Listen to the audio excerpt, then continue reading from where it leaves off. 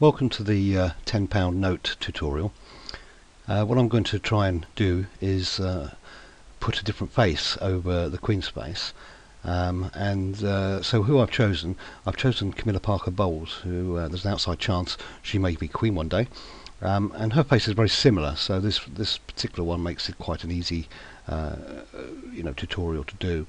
Let me get started with this and show you what to do. I'm just going to minimize this down out of the way and bring up my tutorial.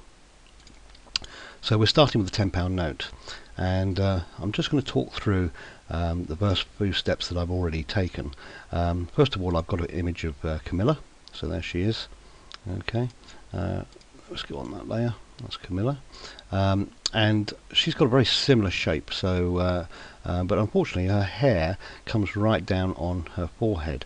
So what I'm going to do is just use her main features, her eyes and nose and mouth and her chin, and take away the other information. And for speed, I've already cropped this, so I've used the pen tool and I've gone round very carefully and cropped out the hair. So let me show you that. There she is, and I've moved her across and resized it onto the face of the Queen.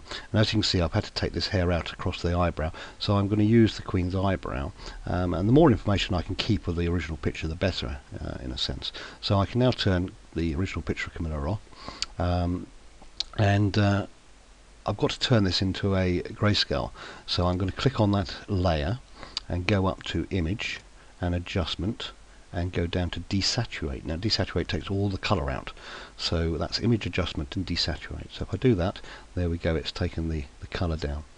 The next thing I'm going to do, I've already pre-done this. I've got an image there called Gradient Colour, and what I've done, again, I've gone around with the pen tool and I've gone around the Queen's outline.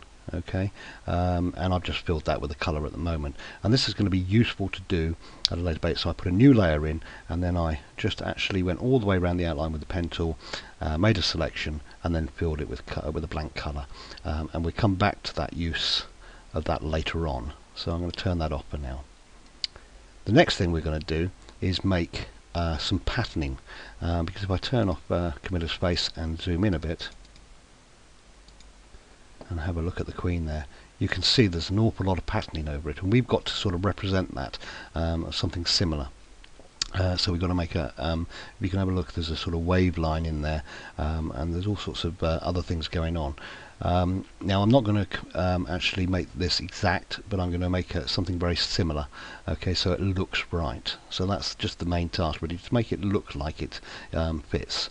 So we're going to move to how to do a pattern. So let me just zoom back out again. I'm going to come back to Camilla's face here and turn that back on and insert a new layer. Okay, so there's my new layer, and the first thing I'm going to do is fill that. Okay, and I'm going to fill it with a pattern. So I'm going to go to Edit and Fill.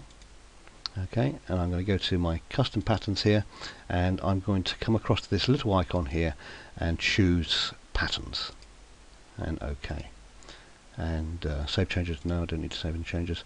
And I'm going to take this pattern here, and it's called herringbone, so it's a herringbone pattern, and I'm going to OK that, and that's put it right across the page. So if I just click on my layer 1 here and call it pattern 1, I'll call it pat 1. Okay, and I'm going to change the blend mode from normal to overlay, and you can see it's overlaid already a pattern. If I zoom in there, yeah, we've got a pattern. Now it's not good enough yet, but it's a start.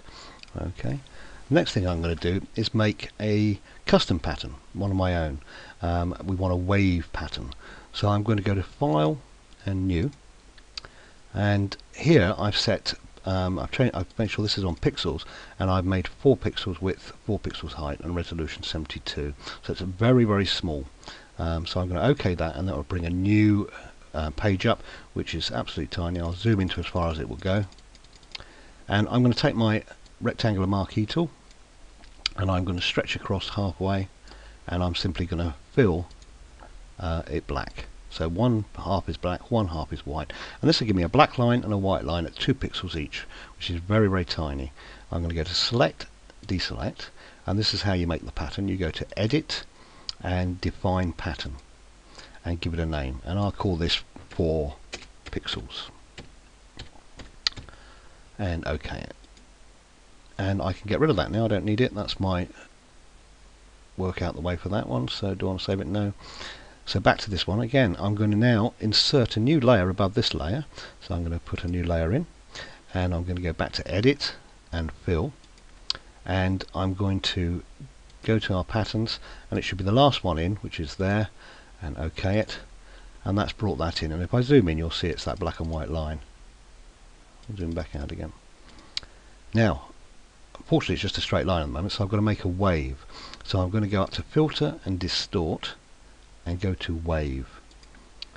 Alright, now the settings on my wave, it's already set at 5 for the number of generators, so that's fine, but the wavelength I want, I suppose, around about, I've done this before, so I think it was about 170, something like that, so 169 is fine for both of them, and the amplitude was about 220, I think it was, so, oh, bang on, and 220, that's fine, and the scaling is about 34% for the top one, 34, something like that, 35, there we go, and it was about 8 for the bottom one, so, oh, as I could type it in, 9 will do, and I'm going to OK that, and that's given me a wave, and again if I zoom in, you can see the wave there. Okay, so I've got 2 different patterns and gradients here. So I'm going to make that layer on overlay as well. So set the blending mode to overlay, and you can see I've got 2 very fine patterns there. Now they're a bit strong, so what I'm going to do, I'm going to merge this one down with this one. So I'm going to right mouse click on this layer, and I'm going to merge down, so I've got them both together. And I'm going to take the opacity down. So I'm going to take the opacity down to about 70%, something like that. There we go, about 70%. Do. Okay, so it's less, and I'll come back and look at that in a minute. But of course, it's right across the note at the moment. So I want to change that. I want to just have it across the face area. So this is where the gradient color that I put in earlier will come in. If I hold down Control and click on the image itself there on the layer, alright, it's selected that shape. Okay, and if I click back on this layer, which I'm already on, sorry, which is the pattern one, and go up to select, because it's a selection, and inverse that selection, so I'm selecting everything but that shape, and hit delete on my keyboard, I've taken all that information away. So now it's just on the area of the Queen. Or Camilla now. So I'm going to go up to select and deselect. Right, okay, I'm going to zoom in again a little bit, and if we zoom in a bit more, I can just see the patterning, and so you can see there's a patterning there. Alright, now it still looks very different because of the colour change, so what I've got to do is now alter the colour so it all blends in. Okay, we're now going to add a gradient across the area there to try and blend Camilla's face in with the Queen's. So I'm going to just turn Camilla's face off at the moment, and I'm going to zoom right in to the Queen's head there, and you can see there's some blues and or some greys and some sort of skin colour, pinky colour. So I'm going to make a gradient between those 2 colours. So I'm going to go to my fill bucket and hold down and get my gradient tool, which brings this box up here. At the moment it's black and white, which reflects these 2 colours here. If I click on that, it gives me a selection, but I'm going to make my own. So I'm going to click on the black here, okay, and I'm going to come in with my eyedropper and choose that sort of bluish colour there, or grey colour. So something like that, and on this side, instead of white, I'm going to click on that and choose some of this sort of pinky colour, and OK it, and zoom back out. Now I want to put a gradient across the whole thing, so I'm going to turn Camilla's face back on, and this is where this mask that I did earlier comes into play. So I'm going to switch that on, and click on that layer, so I'm actually operating on that layer, and I'm basically going to hold down Control on my keyboard and click on the mask image on the layers box, and that makes a selection. Okay, and then I'm just going to drag a line, alright, which is giving me blue to pink. I'm going to go the other way actually, so it's more blue down here or grey down here, and I'm going to change the blend mode from normal to colour. Okay, so that gives me a feel of the same sort of texture, and then I'm going to select deselect. Okay, that's looking pretty good. I'm now just going to zoom in a little bit, turn my patterning back on, and we're nearly there basically. I think I'm going to take this patterning and just have a play with its opacity a little bit, just to bring it down maybe a little bit more. No, bring it up, there we go. And just to tweak it, I'm going to take this pattern and I'm going to take my eraser tool and I'm going to set it to a very soft brush, which it already is, and I'm just going to bring back some of the information of the Queen like that, so it doesn't have all of the texture in.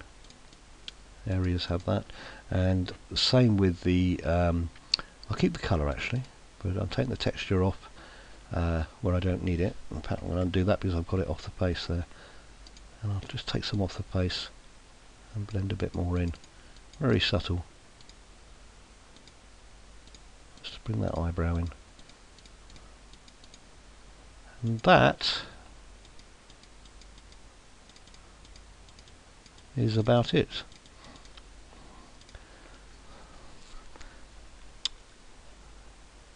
I might just take the opacity off the face slightly. There we go. And zoom back out, and there's Camilla as the Queen. However, in case I'm dragged off to the tower, I think I will restore the Queen to her rightful place before I get into trouble. That ends the tutorial.